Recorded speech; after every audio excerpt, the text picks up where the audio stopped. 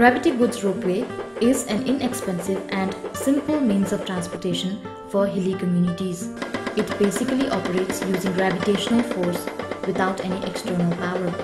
The gravity goods ropeway consists of two trolleys rolling over support tracks attached to a control cable in the middle, which moves in a traditional flywheel system.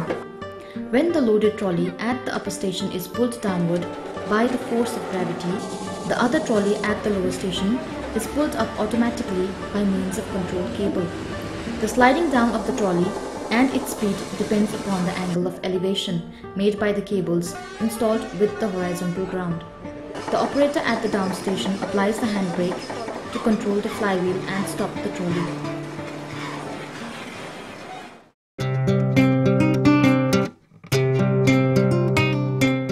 Gravity goods ropeway comprises of upper and lower stations. An operator at each of the stations operates the ropeway. At the upper station, local products are loaded in the trolley, which must be 3 times heavier than the load coming from lower station.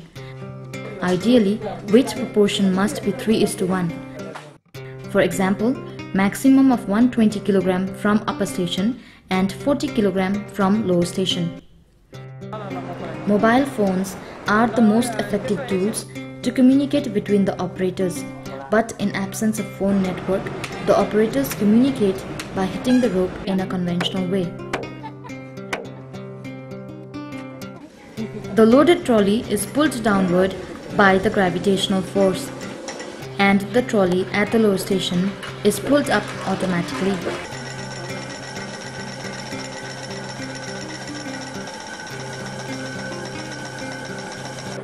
The operator at the lower station applies the handbrake to control the speed of the trolley coming downwards and to completely stop it.